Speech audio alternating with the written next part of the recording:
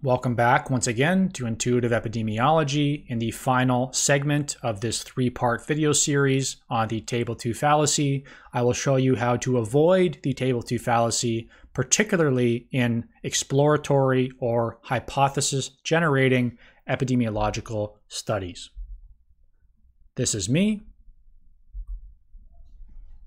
As discussed at the beginning of Part 2, people often commit the Table 2 fallacy while doing exploratory or hypothesis-generating research. Therefore, in studies that report factors associated with or correlates of an outcome, such as the Open Safely study discussed in Part 2, you will see the following statements and conclusions. For example, sex might be associated with an outcome, such as COVID-19 death, and often you see a recommendation that something should be done for, in this case, males to reduce the occurrence of the outcome, and particular recommendations for physicians or policymakers are then given. The same sort of idea can be seen for associations between risk factors or exposures such as age, deprivation, diabetes, and asthma, along with particular ethnicities, which are reported in the abstract of the Open Safely paper discussed at length in Part 2. With respect to exploratory or hypothesis-generating studies, as introduced in Part 2, I believe there is a widespread misunderstanding in epidemiology. Specifically, if you are interested in drawing similar conclusions, in other words, your exposure is associated with the outcome, and that you should do something about the exposure in order to reduce the outcome, you are in fact interested in an underlying causal structure. And it's important to note that confounding bias does not disappear in this setting, and that it remains true that models that do not reflect a hypothesized reality or conceptual framework, which may be depicted using a diagram or a directed acyclic graph, are largely uninformative. In terms of the conclusion in the May 25th version of the Westerijk, Van Smeden, and Edwards comment on the Open Safely paper discussed at length in Part 2, it's important to look at each exposure on its own and potentially fit a series of multivariable models, or you could think of it as a series of Table 2s, in order to more meaningfully examine the relationship between a given exposure or risk factor and an outcome under study. And at the bottom is the conclusion from Part 2, where interpreting multiple measures of effect from a single multivariable model is almost always a bad idea. You should be thinking about the hypothesized reality you are examining, drawing diagrams, and assigning specific roles, such as exposure, confounder, or effect modifier, to the variables in your model.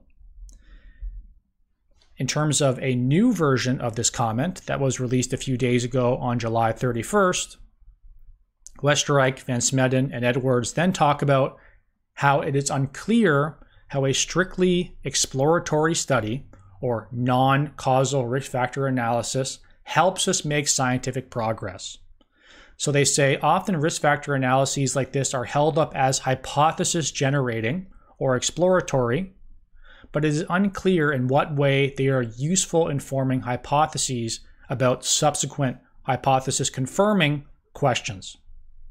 While I agree with this, I'm going to propose a strategy where hypothesis-generating studies can still be completed while acknowledging the first conclusion and also taking to heart the fact that indeed hypothesis-generating studies can be made far more useful if the following strategies are applied. It's important to acknowledge that it is true that many papers, particularly those with the labels of exploratory or hypothesis generating, do indeed commit the Table 2 fallacy.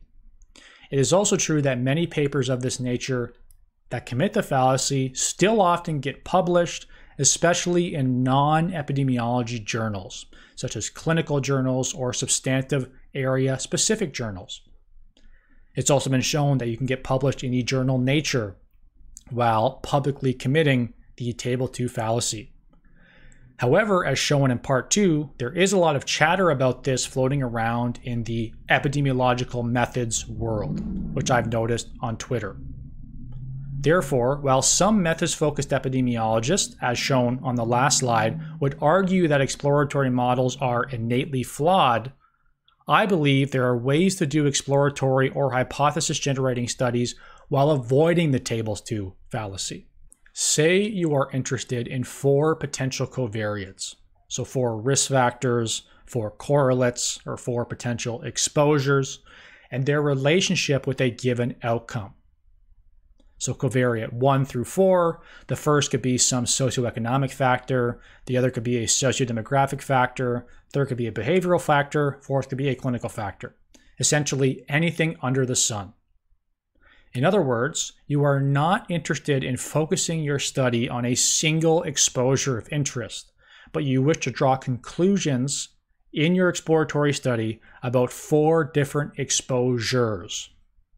In my view, first, you should acknowledge that this sort of approach deviates from traditional epidemiological thinking. And this is what the entire focus of the first part of this video series was about. Second, ask yourself if you are doing this, if you are doing an exploratory or a hypothesis-generating model, because you are afraid that if you focus on one exposure, you may not get a statistically significant finding. It's important to note that doing exploratory studies because you want to throw a bunch of stuff at the wall to see what sticks is not good science.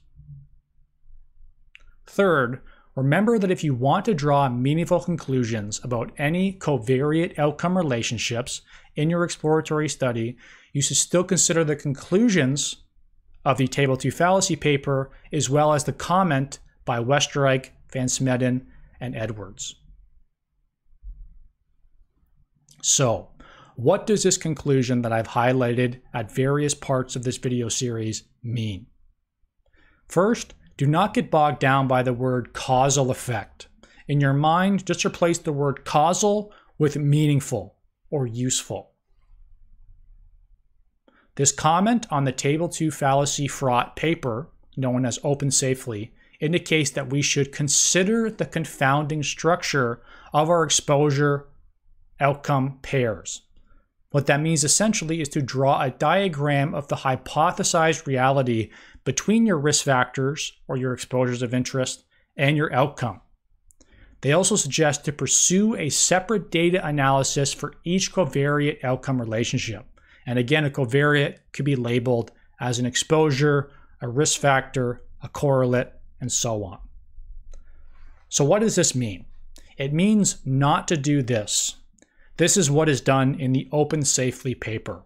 They present a single multivariable model of all the different risk factors or exposures, and they go on to state the following.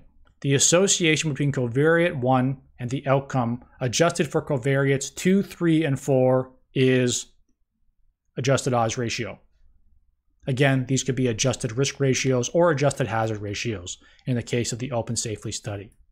They then cycle through and interpret covariate 2. In this case, covariate 2, or the relationship between covariate 2 and the outcome, whatever that may be, is now adjusted for covariates 1, 3, and 4. You will notice that I'm not saying adjusted for confounding, because these variables are not labeled as confounders, but they are mutually adjusted for each other. We then talk about covariate 3 and its association with the outcome, which is now adjusted for covariates 1, 2, not 3, and 4. And lastly, covariate 4 and the outcome adjusted for covariates 1, 2, and 3. So these are all adjusted measures of effect, which I've shown as adjusted odds ratios here. And this is the textbook definition of the Table 2 fallacy. This is what we are trying to avoid, but unfortunately, this is what is often done in exploratory or hypothesis-generating studies, such as the Open Safely paper. I would hope that after watching the first 2 parts of this video series, that it would be intuitive to you to do the following instead. And this is indeed a visual representation of the recommendations from the Westerijk Greenland Table 2 fallacy paper, and is also a visual representation of the conclusions from the comment by Westerijk, Van Smeden, and Edwards. In other words, if you want to examine the relationship between various covariates, whether those be exposures, risk factors, whatever label you give them, fit a series of multivariable models, each of which are based on a hypothesized reality or diagram. So as you can see here, instead of having a table 2, we have a table 2-1. So this is multivariable model 1 of 4. And while it's not shown, this model is based on a diagram, such as a directed acyclic graph, where we have our covariate 1 of interest, the variable which you want to draw conclusions about. And this model is adjusted for confounders of the covariate 1 outcome relationship. I've used placeholder confounder 1, 2, and 3 here, but the idea is that you have a multivariable model. You may or may not show the adjusted measures of effect for the confounders, but indeed you would only interpret the adjusted odds ratio or potentially risk ratio or hazard ratio for the exposure of interest, which in this case is covariate 1. This is how you avoid the table 2 fallacy and get a more interpretable answer for the effect of this variable on your outcome of interest. Similarly, you would look at covariate 2 in a separate multivariable model or table 2-2. Again, I've made up placeholder numbers for confounders, but in this case, you might adjust for confounder 2, 4, and 5. Again, in this case, you now get a more meaningful answer for the covariate 2 outcome relationship. Table 2.3, multivariable model 3, indeed looking at covariate 3.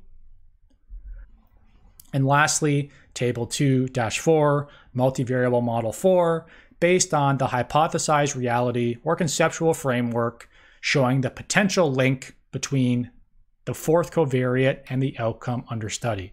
And again, using random placeholders, this model is adjusted for confounders 4, 7, and 8. So in terms of exploratory or hypothesis-generating studies, how do you avoid interpreting multiple measures of effect from a single multivariable model, thus committing the table 2 fallacy while still doing your exploratory work? My suggestion, based on my readings of references that I've given, is to fit a multivariable model for each covariate. So 4 covariates or 4 exposures, you should have 4 models. As I've noted, the confounders I've included in these models are arbitrary, they're made up, but the takeaway is that the confounding variables will inevitably differ in each model because the variables that might contribute bias to all these different exposure outcome relationships will likely differ based on your understanding of the literature.